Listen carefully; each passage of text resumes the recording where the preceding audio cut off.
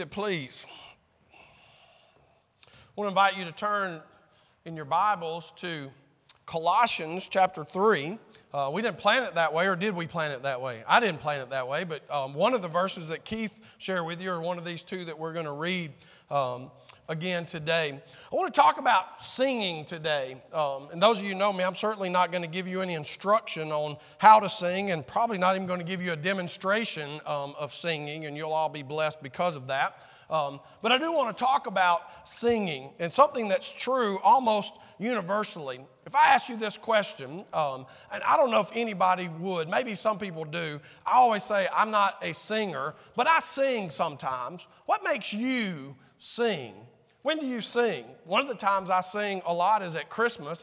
Like most people, I love the Christmas songs. I love that there are some radio stations that change their whole format to have nothing but Christmas songs. I like some of the Christmas hymns and things like that, but there's a handful of songs. Some of them I find as I get older, the songs I like get older as well. Some of you may can identify with that, but even on brand new songs, occasionally there's one that's catchy or whatever, but I would ask, when do you sing? And maybe more importantly, what do you sing about? Now, I know there's sometimes we just sing nonsense things, like we don't really know why we like a certain song. We just find ourselves singing the words. And sometimes as you start breaking down the words you're singing, you go, oh, I don't think I ought to be singing that. I didn't realize what that song said. But we sing about all kinds of things, and some of the ones that came to mind historically is, I bet most of you know this song about blue suede shoes. Doesn't that seem like an odd thing to sing about? What about a pink Cadillac? You ever heard that song? You sing about that? Or what about this one? A yellow submarine. Those are all weird things. Now, as I looked at the lyrics to those, they all may be a little different. Blue suede shoes, in fact, I even read that Carl Perkins wrote that song, and it was literally about blue suede shoes. There's no real hidden meaning in that. He was watching some people dance while he was performing, and a girl stepped on a guy's blue suede shoes, and he said, hey, stay off of my suedes. And so he was encouraged to write a song. Of course, Elvis Presley made that famous and actually wore those shoes that were in that picture. I think the Pink Cadillac song is about a pink Cadillac, but it's more about the owner of the pink Cadillac from the person who's singing it. And Yellow Submarine has always intrigued me a little bit. And I don't know whether you're aware of this or not, but a lot of people think that song is about drug use. Shocking, I know, coming from the Beatles. But we sing about things that are either part of our life, important to us, or maybe even things that make us happy. And if you looked even at the top 40 today, you would find some things like Ed Sheeran sings a song right now called I'm in Love with the Shape of You. There's no real hidden meaning in that song, is there? In fact, Bruno Mars, who if you watch the Super Bowl halftime show, that's the little bitty guy, Bruno Mars, he has a song right now, and it's called That's What I Like. And he lists a whole lot of things, and again, there is a person he's trying to persuade to join him in those things that he likes. But it's things like diamonds and pink champagne on ice and trips to Puerto Rico and shopping in Paris. We just sing about what we like. Well, why do we sing? Why do Christians sing? If you notice, you flip through your hymn book, there's not a lot of things about jewelry and trips and things like that. In fact, there's not a lot of songs in there about our relationship with each other. There's not love songs by a strict definition, and there's not songs about material things as much, at least not in a positive light. So why do we sing, and what do we sing? Well, I think I read a backstory of one of the hymns that maybe is not the most familiar of hymns, but there's a guy named Charles Wesley who wrote a whole lot of hymns that are in our hymn book and lots of other people's hymnals. He wrote a song called Jesus, Lover of My Soul. And the story goes like this, that Charles Wesley was near the coast on a day when a storm was really raging, and people were fearful of the strength of that storm and kind of looked in dread as this storm was approaching from the sea. And on that morning, dimly way out into the harbor, he could see a ship that was struggling and helplessly floundering in that storm. The passengers were even some abandoning ship and trying to reach the land lest they die on that little ship. But many were being drowned in the tempest of that sea. And Charles Wesley, when he opened his window to get a better view of what was going on out there as the rain was sort of coming down that window, a little tiny bird came rushing through the window and came right into under his coat that he was wearing at the time, and a hawk that was chasing it just turned away before that bird took shelter under his coat. And under the inspiration of these two pictures there, he wrote this song, and these are some of the words of that song. Jesus, lover of my soul, let me to thy bosom fly. While the nearer waters roll, while the tempest still is high, hide me, O my Savior, hide, till the storm of life be past. Safe into the haven guide, O receive my soul at last. What do Christians sing about? They sing about those kind of things. I hope you know that song has nothing to do with ships and birds. To him, that moment was a picture of the salvation that God has offered to his people, that God has reached down to those who are perishing and has saved them from certain death, and that he's offered a safe haven for those that are pursued and hounded and under the threat of their life. That's a picture of salvation. That's what makes us sing. At least I hope that's what makes you sing. So if we ask that question, why do we sing? The first and foremost, the answer has to be this. It comes as a direct command from Scripture. Let's read Colossians chapter 3, verse 16 and 17. Those two verses say this: let the message of Christ dwell among you richly as you teach and admonish one another with all wisdom through psalms, hymns, and songs from the Spirit, singing to God with gratitude in your hearts. And whatever you do, whether in word or deed, do it all in the name of the Lord Jesus, giving thanks to God the Father through him. So one simple answer to that question is, why should I sing? The answer would be because God said so. Look at what he says in one other place. Our obedience to God demands that we sing. And do not get drunk with wine, for this is debauchery, but be filled with the Spirit, addressing one another. Listen to that. Addressing one another in psalms and hymns and spiritual songs, singing and making melody to the Lord with your heart. Notice that has to do with our singing together. Because we could make a case for private worship. Should you sing songs to and about God in your own private moments? You absolutely should. But here in Ephesians, and I think by extension in our Colossian verse, it says that we should do that together because God says that we should, that there should be such gratitude in our hearts, and there's something special about the people of God singing together. So that's the starting place, but let me give you just a couple of quick things. Why we sing. First, singing helps us remember God's word. It helps us remember what God has said to us. What has God said to us? We have a whole Bible full of God's word. And the verse that we read from Colossians says that the word of God will dwell in us richly. And it says one of the ways in which it can dwell in us is by psalms, hymns, and spiritual songs. Songs whose lyrics expound the person, the work, and the glory of Christ tend to stay with us long after we've forgotten the main points of a sermon. That's a reality I'm well aware of. How many have ever memorized one of my sermons? Me either. I don't memorize them. I have notes that I use every Sunday. But I bet you know lots of songs, don't you? And I bet you know lots of songs that include the truths of the Scripture. Do you know the choir anthem this morning? I memorized it, not because they sang it, because I know that Bible verse that they were singing. They that wait upon the Lord shall renew their strength.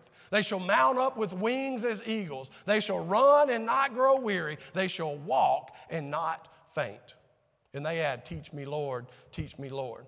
That's Isaiah 40:31. It's almost an exact quote of that verse that they sang to us this morning. Why do we sing those kind of things? Not just have people sing them to us. I learned that verse by singing it, like I did many, many Bible verses, because it helps us to remember God's word. So we're being obedient to God, but we're also benefiting ourselves and each other as we recount the truths of God together. So I want you to make it like a declaration of truth. Every time we stand to sing in this room, we are saying we believe these words. And by and large, most of what we sing is either directly from or based directly on God's word. Why do we sing? Because it helps us to remember God's word. Secondly, singing helps us to respond to God's grace. I've hinted at that already. If you understand what God has done for you, it's the kind of thing that we sing about. You ever had a coworker, a friend, a classmate, anybody like that, and they come in and there's a little bounce in their step and they're whistling or they're singing? What's the question that always comes? What's got into you today? What you so happy about today? Singing seems to belie something that's in us that's going on. And if we respond to God's grace, not in any particular one style or music, but in all kinds of ways, it seems like that's an appropriate response to what God has done in us, through us, and for us. We are told in the verses that we read to sing with thankfulness to God in your hearts. Singing's meant to be a wholehearted activity. There's nothing worse than emotionless singing. In fact, that's an oxymoron. You can't sing emotionally. You may be saying words rhythmically, but if you don't feel them with your heart, I think real musicians would say that's not music if it doesn't touch the heart and touch the soul. God gave us singing to combine objective truth, something that can be clearly identified.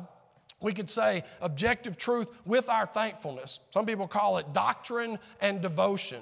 The things that are true with the things that we feel, and when they come together, a song comes out. Our intellect and our emotion both engaged in that. We don't want to sing mindless words that don't lift our hearts to know the truth of God, but we also don't want to sing great words without that part of our heart. So it helps us respond to God's grace.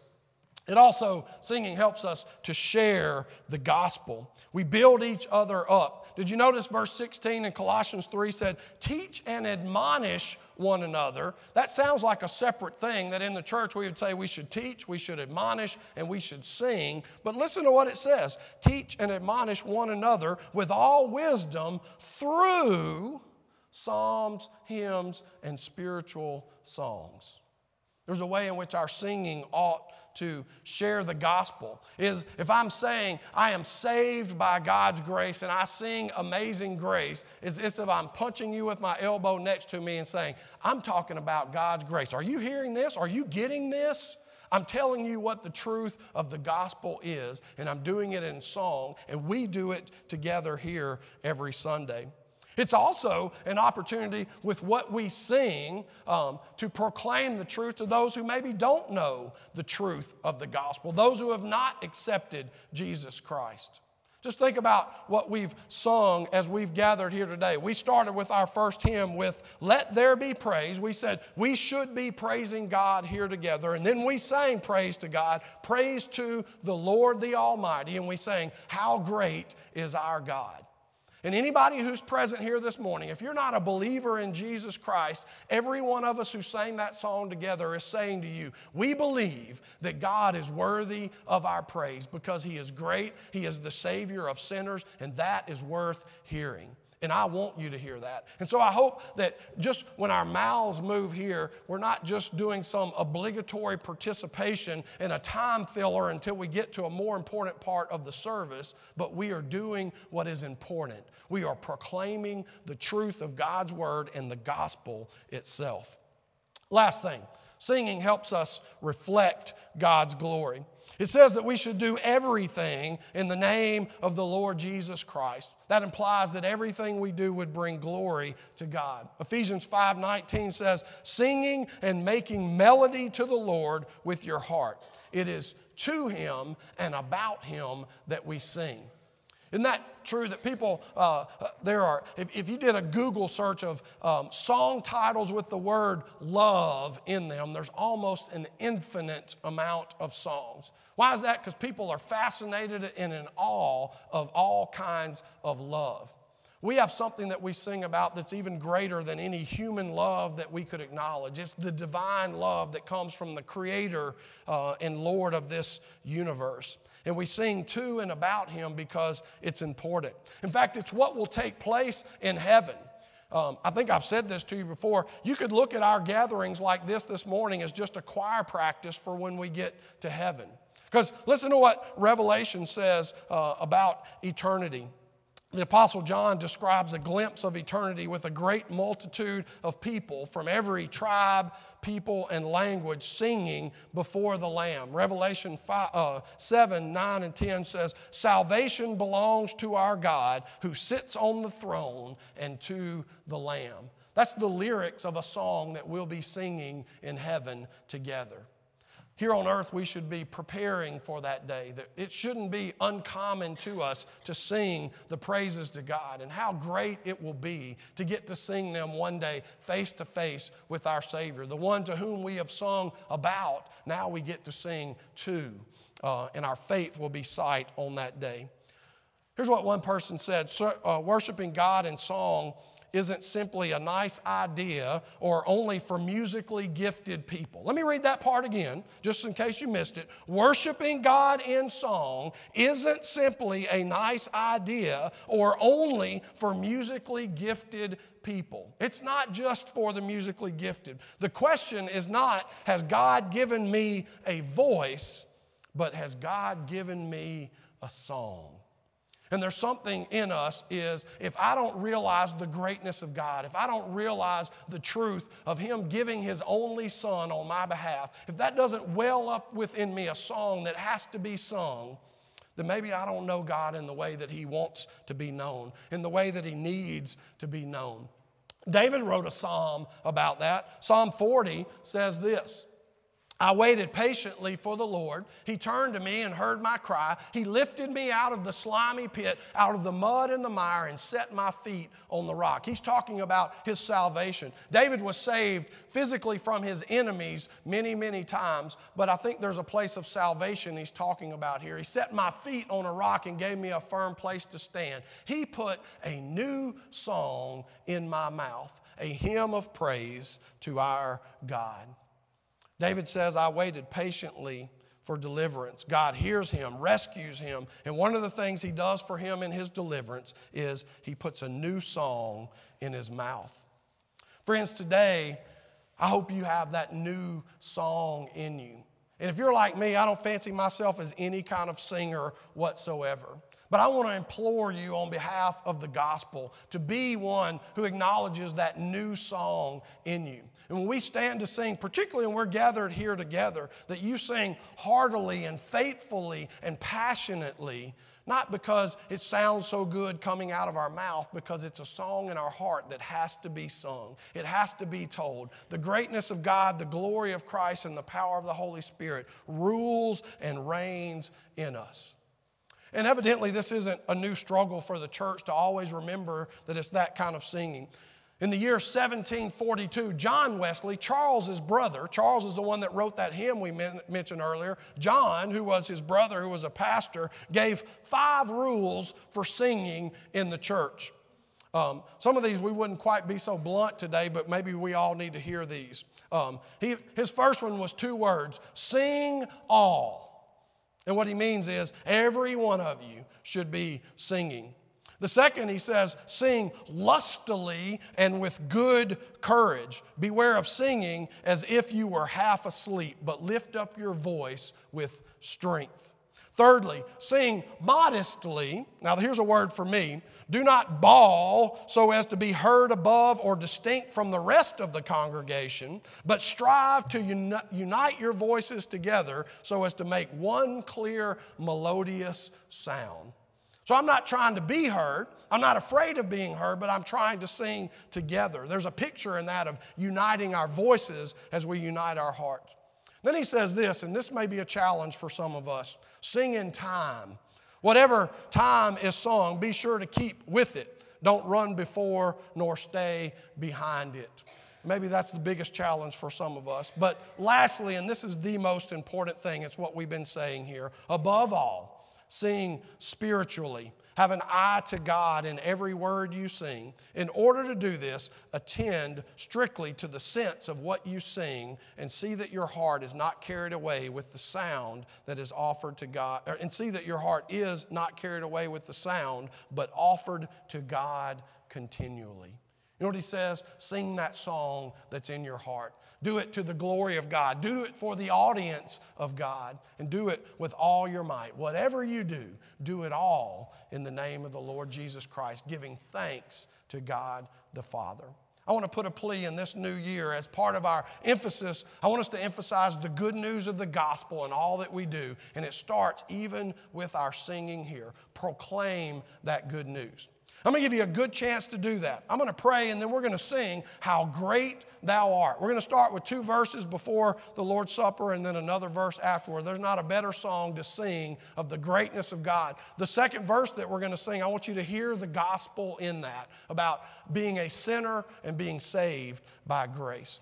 Let me pray for us. Our Father in heaven, it is with great joy that we gather here today. It is with great joy that we sing of the mercies of God, of the grace given to us in Jesus Christ. I pray that you would impress upon us not just the opportunity and the obligation for song, but the privilege that it is to proclaim the good news of the gospel of Jesus Christ in what we sing. And so I pray that we could not hold back with that kind of praise to you today and every day. And so we give these things to you. We pray that your word, your command would be impressed upon us this day. Give us the power to respond in full obedience. In Jesus' name we pray.